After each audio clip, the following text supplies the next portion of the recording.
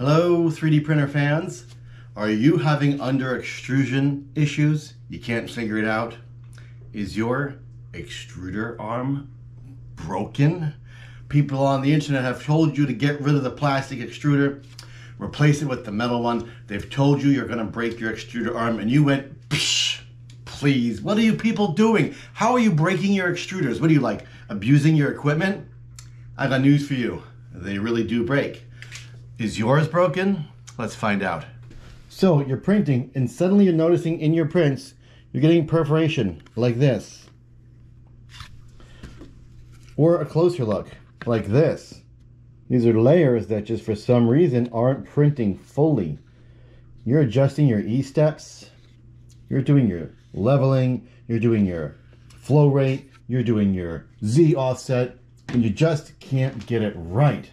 I got news for you. Your extruder arm might be broken.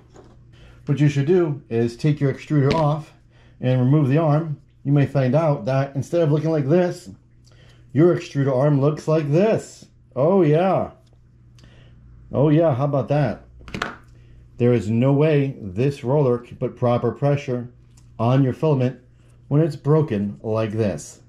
That means your print defects are not something with your settings or your calibration. Your print problems are with your broken extruder. I use the official Creality metal extruder, and I recommend you do too, but you can make your own decision. There are two versions of this extruder you may see online. One is red, one is silver.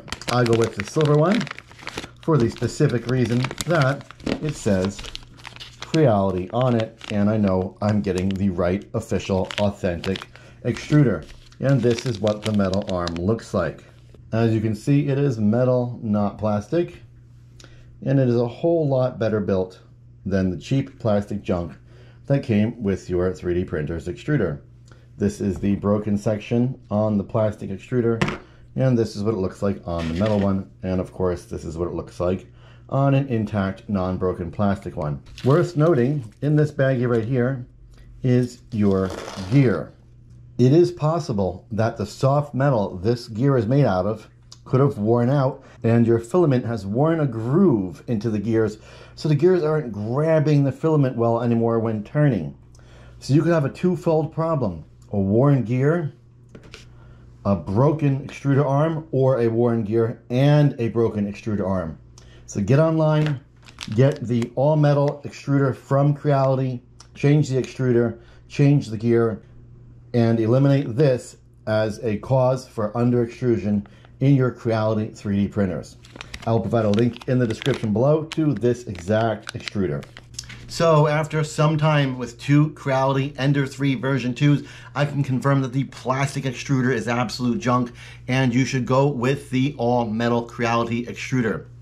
Because the plastic arm that's supposed to look like this, after a short amount of use, will look like this. So replace it with a metal extruder arm that looks like this, and you'll be much better off and won't have random, unexpected under extrusion problems with a secret, hidden, invisible problem that you can't see with your naked eye, and that's a broken extruder arm hiding on your cheap plastic extruder.